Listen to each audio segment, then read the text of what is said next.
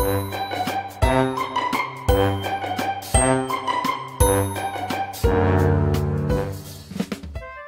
guys, welcome back to Read Me a Story.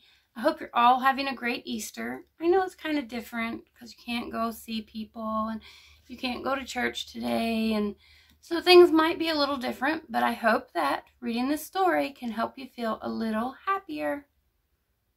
So today we're going to read Happy Easter, Mouse. Come on, let's go read. Happy Easter, Mouse by Numeroff and Felicia Bond. The night before Easter, Mouse decorates some eggs. When he wakes up on Easter morning, he finds a yellow egg under his covers. Who put those red eggs on the counter? Who do you think it was? Mouse spies a few blue eggs under the rocking chair. Who's this over here? And 4 orange eggs on the sofa. Who balanced these purple eggs on the table? Whose ears do you think these are?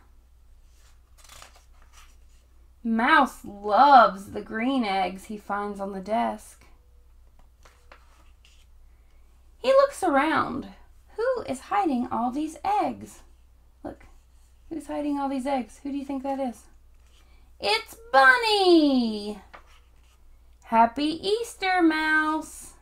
The end. Hey guys, how did you like the story? I really liked the story.